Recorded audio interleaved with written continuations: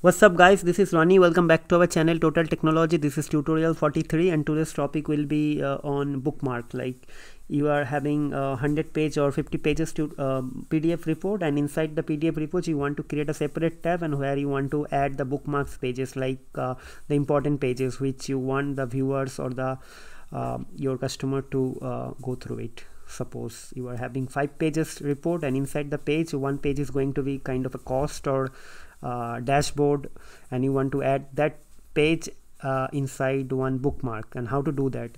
So in this tutorial we'll show you how to do or how to create those bookmarks things, and this is going to be very unique as well, because whenever you are going to do some sort of reporting you need to have those features. And as I told you, REPORTLAB is very powerful library, so it is providing out of the box these features as well. So if you know how to do it, you can create very handy and essential report using REPORTLAB. So how to set bookmark page for your PDF file, nothing to discuss on the theory part. So let me just switch back to my ID.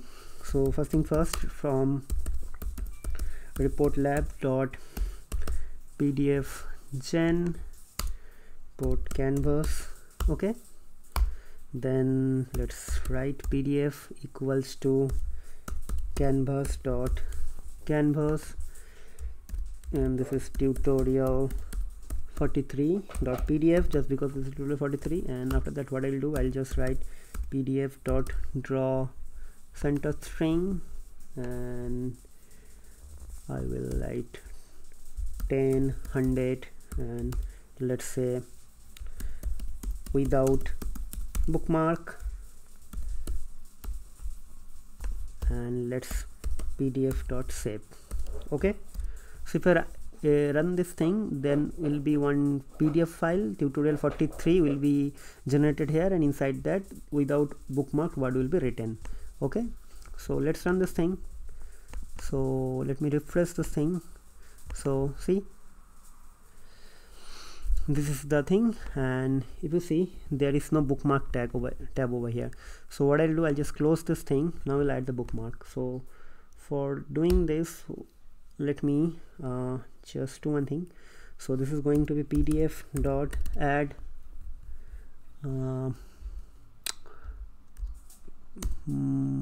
bookmark page. So and this is going to be, let's say, page 1. I will write this thing page 1, and after that we'll write pdf dot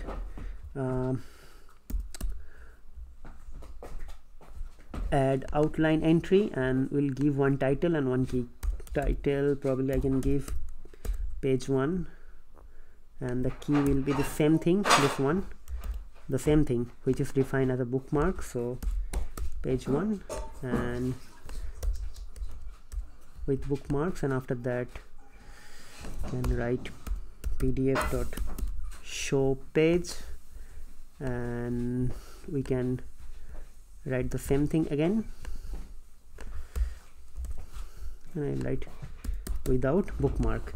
So let's run this thing. So there will be 2 pages, and in the left hand side one bookmark will be there. Inside the bookmark, this with bookmark page will be saved. Okay, so let's run this thing. It's terminated. So let's run this thing. So this is our bookmark tab. If you are using Adobe Acrobat Reader, this means bookmarks. If you go here, see the page 1 has been here. So this is actually the name. You can do anything. Let's see if I can see page bookmark page 1 for bookmark. Whatever you write, you will get the answer. Sorry, you will get it over here. So let me just close this thing, and if I open this thing over here, so see page 1 for bookmark, and if you click this thing, it is here actually. So I need to make it from 50. So let's run this thing. I think I need to close this thing and open, and if I go here, see, with bookmark. So there are 2 pages actually, one is bookmark and one is with bookmark. So if I click this thing, it will go and open this thing. This is bookmark. So you can add multiple bookmark pages. For example, again you see with bookmark, okay. And after that, if you just do this thing, you need to just do this thing. So this, okay, page 2, and you have to mention this thing, okay, and save this thing.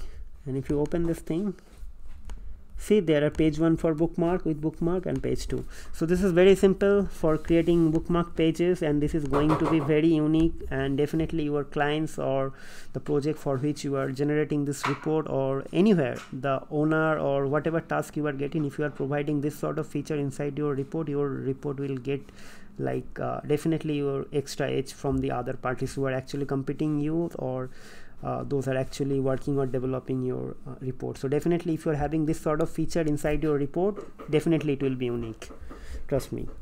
And as I told you, you don't have to worry about that. If you just need to know the different methods or packages whatever available inside the REPORTLAB, and what is actually the benefit of using those things. And if you are clear about all those things, either from my tutorial or from the REPORTLAB documentation, it doesn't matter, until and unless your purpose is solved, I don't have any problem. You can go ahead and run or get this knowledge from the REPORTLAB official documentation as well, because from the day one I'm telling you, whatever I'm teaching you, actually I didn't follow any other books. I only followed REPORTLAB official documentation. Everything was clearly written there. If you want to learn more in detail, you can follow those tutorials as well from the REPORTLAB website.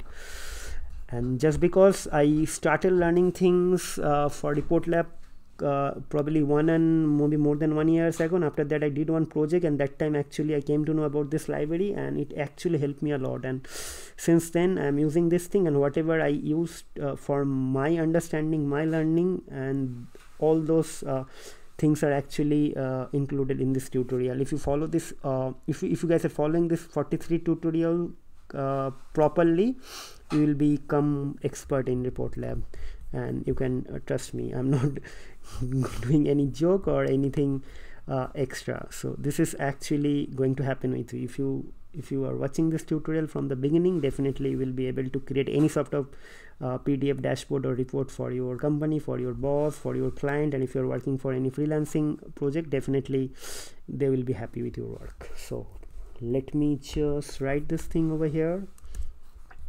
That's it. So that's it guys, that's all for today. Hope to see you in the next video. Till then, take care, goodbye, and don't forget to subscribe our channel, hit the like button, and if you think these videos are going to help your family member or friends, whoever is interested to learn some new techniques or tricks, please share our channel with your friends and family member as well. And for the Udemy students, thank you very much. Thanks for purchasing my course. This has actually helped me a lot.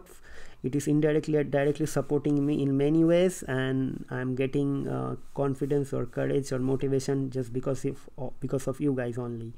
So just stay tuned with us. We are planning to create some other tutorials in other topics like machine learning and other stuff. So hopefully by end of February or first week of March, we are coming up with some more tutorial as well.